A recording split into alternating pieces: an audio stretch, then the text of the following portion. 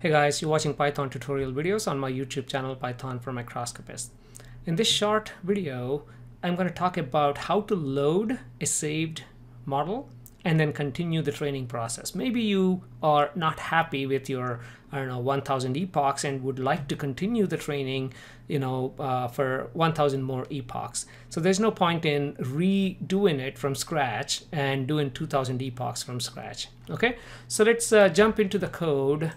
Here again, this is the one we've been talking about in the last few tutorial videos, and in fact in the last one we tried to understand or evaluate the model, and for that we actually plotted the validation loss and our training loss. And the validation loss is jumping around, and again there are many reasons for that. Maybe it is the training rate, or maybe it is the batch size and a whole bunch of parameters, and I don't want to dissect this, at least as part of these video tutorial series. Maybe another video where we talk about how to interpret these spikes. For example, our instability in the training versus the testing data sets. But for now, let's actually focus on how to take this model. For example, maybe I still have hope on this one, on these parameters, saying that if I train this for 5 more epochs, let's see how things look like. So what do I do for that? Now, let me go ahead and paste a few lines of code and separate them from the previous line so you can kind of see where we are starting. So first of all, we did save our model. Let's remove everything there.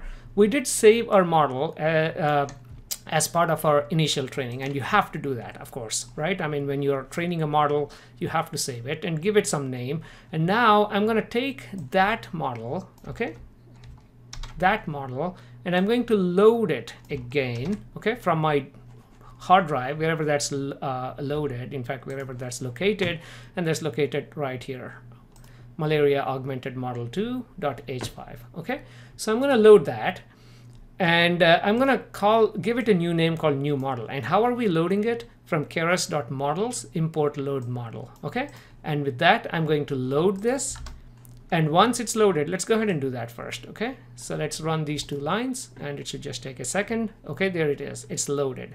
Now you can actually look at, I mean, if you don't know how this model is performing, you can just extract the validation loss and accuracy, and then go ahead and print it out. And the way I'm actually extracting these values is using evaluate generator, or if you're not using generator data or augmented data, if you're just using your X and Y, like you normally do, then it is just dot evaluate. Okay, so again, so my new model is labeled as new model and new model dot evaluate, or in this case evaluate generator, and validation generator generates these validation data sets, and then 16 of them, and then go ahead and print this loss and accuracy. So here it's 0.719 for loss, and accuracy is 87.7%. Okay, so that sounds fine, but how do I continue this? Again, remember this model.fit.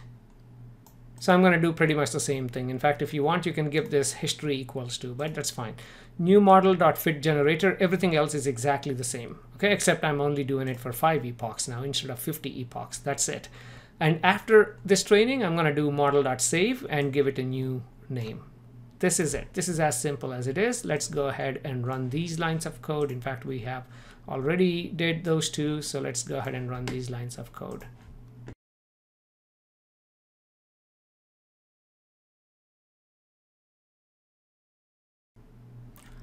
Okay, so I just realized I made a mistake here. I should have done new model here. Okay, new model.save, which is still okay. So let's go ahead and do that. And now if you would like to check, let's go ahead and copy these lines to see how our validation loss and accuracy are after the training. Let's say our new model evaluate generator, and yeah, let's go ahead and print this and see what we'll get. And again, now it's 83.18%. Again, I started to realize some of the mistakes I'm actually doing, but then again, this is part of learning process. So the accuracy did not get any better. I'm not surprised, because if you see our kind of loss, and is jumping up and down, so it can be anything right now. But hopefully now you learned how to actually save the model, load it, and then check for validation, and then kind of do more training, and then check for validation, and then see how things are actually going on.